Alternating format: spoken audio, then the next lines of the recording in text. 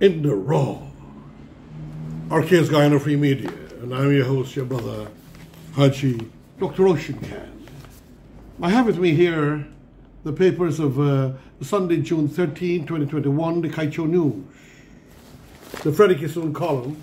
I don't know how many of you like my reading and my style and so on, and I'm one of the fans of Freddie Kissoon, even though many things, like I told you before, I disagree with him, and he wouldn't expect anyone to agree with everything with him. I never met the man. Can you believe that? We never spoke. One time we just said hello, crossing each other.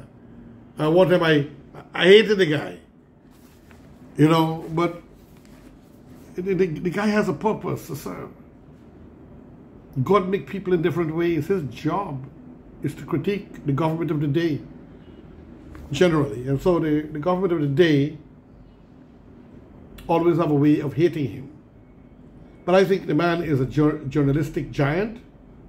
I think he's as a columnist, an intellectual, as a commentator, as a political scientist, I think he's class. And that he needs to be recognized and rewarded for his work over the decades, never dedicated to one political entity.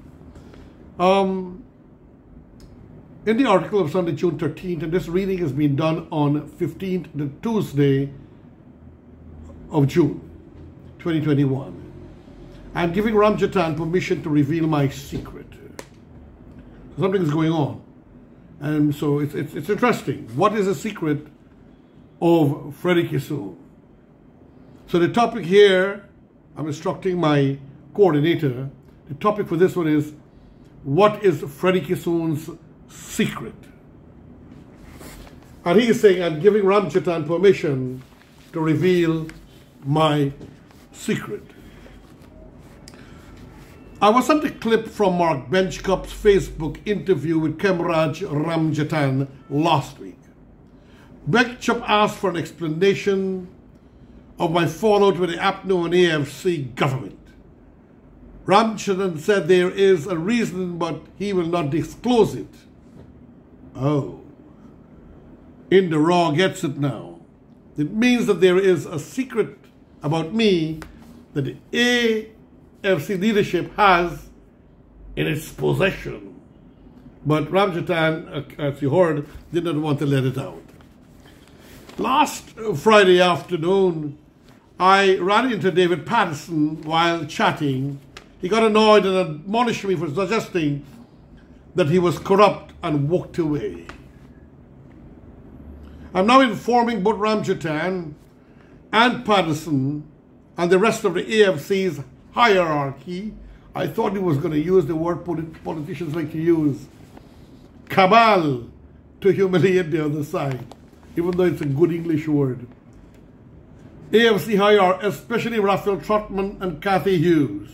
Both of them were the subject of my critical pen in the recent times to tell the Guyanese people what was the reason that resides in me that explains why I became a crusader against the APNO and AFC government.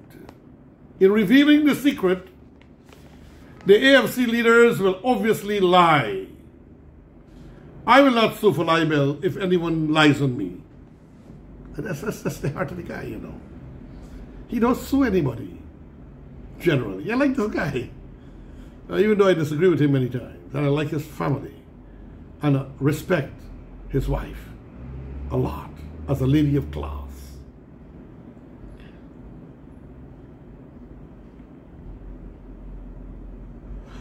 I don't believe media operatives should sue for libel. So in disclosing the reasons, the AFC leaders will obviously scandalize me since. So by saying that, he expects to get blows, you know, because he will not sue. I never asked for anything from my then friends when they got into power in 2015.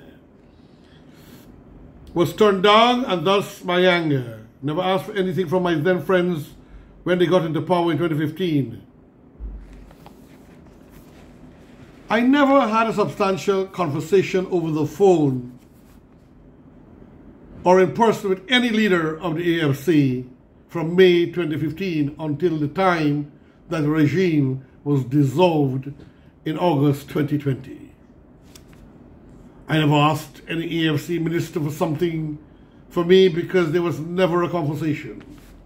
If only AFC bigwig I ever had, the only AFC bigwig I ever had a meaningful conversation was for the 5 years the AFC was in power, was Kemraj Ramjatan.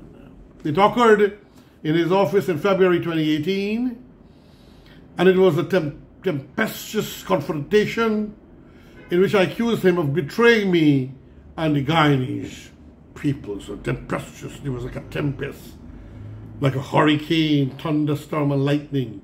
Of course, I will be facing the loss of credibility when Ramjatan discloses the reason why I turned against the AFC, because Ramjatan said earlier that he is not going to do it. Right, ladies and gentlemen?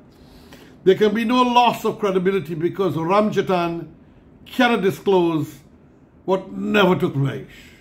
Of course, he can sprout a fiction. And we know, like the Russians and the Libyan in the elections, a fiasco of interfering with the database and so on, and he couldn't arrest anybody, but they were deported immediately and such nonsense. So Ramjatan has a fantastic imagination, ladies and gentlemen. He can sprout a fiction, Freddie Kissoon'S says. There are several persons I have had discussions with about the topic of my falling out with the APNU and AFC that I campaigned for. And right after that, you know, he said he regretted doing it because they had disappointed him and everyone else. Right away, he went against them, even though he campaigned for them, and he indicated that he regretted them. And in a way, he caused the PPP government in 2015 to lose the election. The latest is Aubrey Heath Rettimaya, former deputy to Clive Thomas of Sarah. Our discussion took place last week, and I told him he has my permission to quote my side of the conversation. Let me repeat what I have told such people like Norman Brown and Heath Rettimaya, the persons I had dialogue with on the subject recently. I have said, and I'm saying it here right now, I do not think it serves the dignity of a human to go her friend who became head of government or minister of government and ask for position or concession. He doesn't believe that. So, well, yours truly didn't do it too, and I don't do it. As a matter of fact, while the PPPC is in power, I just lost a major contract to a company who is suspected of being involved in money laundering and such other things, and who's been tendering below cost and suspected that they have reasons why they're doing that. But I don't go around begging. I can't help it. I never asked. The only AFC bigwig I ever had a meeting conversation was Kemraj Ramjatan. I didn't do it after my friends became part of the government in 2015. My anger against the APNU and AFC is that they betrayed so many good, genuine people who made them win power. A lot of youths, you know, they let them down. All we can remember is Moses and his siren, and nothing of substance, nothing of wisdom, nothing of intellectual class leadership. And then Mr. Man, Ramjatan, wants his position and went and campaigned against the man and went to election and took the leadership of the AFC away from Nagamutu. What kind of people are these that you call friends? When you have friends like those, you don't need enemies. The name Kemraj Narayan comes up right away. He is currently vice chairman of the UG Workers Union. That gentleman left his wife and baby son and drove me up for public meetings in Berbice countless times. That's Kemraj Narayan. At several meetings, we were attacked. On every occasion, we reached Georgetown on the return trip in the uncivilized hours, nearing being harmed seriously one morning at Ogle at 2 a.m. So their lives were in danger. Here is a man that he's zeroing in, a good man to his opinion, Kamraj Narayan, who is vice chairman of the UG Workers Union. He worked at UG in information technology for 15 years and was never sent on a training course, never got a promotion. These were the wrongs I expected the AFC to right when they got into power. But how can they, Freddie? They were only interested in their animalistic needs, the AFC, in their power and their comfort and their titles. But I couldn't see any minister to discuss these people's legitimate expectations. Kamraj Narayan was treated the same way between 2015 and 2020, the way he was treated at UG prior to 2015. I couldn't see any AFC minister to talk about employment for the young AFC cadres who helped me during the 2011 and 2015 campaigns. Ramchatan cannot dare tell this nation what was the reason for me turning against the AFC when it was in power. I repeat, Ramchatan cannot dare. Freddie Kissoon'S challenges him. Tell this nation what was the reason for me turning against the AFC when it was in power, except to mouth off a fiction unless he'd lie. And we know lawyers like to tell lies so that they may eat. Lawyers have problems because if they don't tell lies in court and put people in trouble and help criminals to escape, usually they can't eat. Lawyers, I don't disrespect you. I know there's some of you guys who are good and honorable, but most of them got to tell lie to eat, man. It's a hard thing. And so as we close, any human would know you wouldn't be lying if you say you didn't. But I never had the opportunity to discuss it with the AFC leader. I never asked them. They never asked me. End of story.